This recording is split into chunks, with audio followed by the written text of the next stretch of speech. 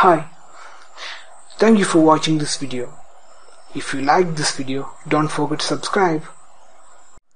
In this video, we will talk about what is fire, combustion process, fire triangle, fire tetrahedron, and different classification of fire. So, what is fire? As we all know, generally we can say combustion or burning, in which substance combines chemically with oxygen from the air and typically give out bright light, heat, and smoke. In this reaction, substances act as fuel.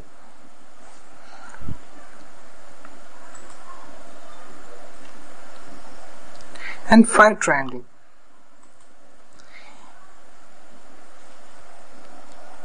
As we all know, fire is a chain reaction.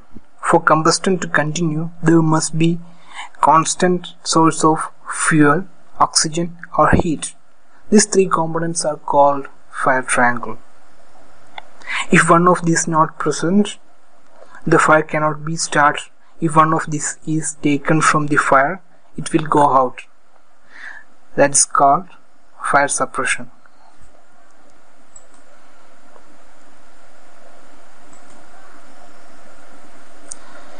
Anything that suppresses fire is called fire extinguisher. So, fire extinguisher usually removes one or more of this component from the reaction.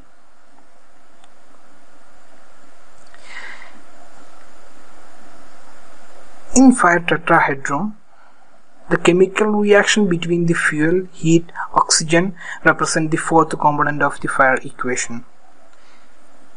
If there is no healthy chain reaction, the fire cannot be continued.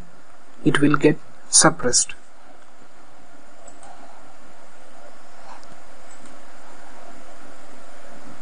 So, that's all about the fire and what should be there for healthy combustion or how to suppress the combustion. We discuss about this all. Now, what are the classification of fire or fire classes? Mainly, there are 5 classes of fire, that are class A, class B, class C, class D, and class K. So let's talk about class A. A stands for ash. That means anything that burns and give out pure ash. Examples are wood, paper, cloth, etc. To suppress these, we usually use water. And let's talk about classification B or class B type of fires. B stands for barrel. That means the liquid type of fuels. Examples are gasoline, oil, grease, and other solvents, other liquids. Class C type of fires. C stands for electricity or current. Anything that came from current or electricity is categorized under this classification. Examples are computer, fax, machine, other energized electrical equipment. Anything that works under electricity came under this classification. And fire classification D. D stands for dynamite. All metal came under this classification.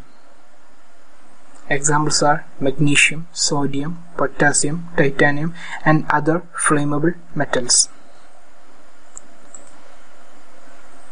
And finally, class K. This is recently recognized by NFPA. NFPA stands for National Fire Protection Agency.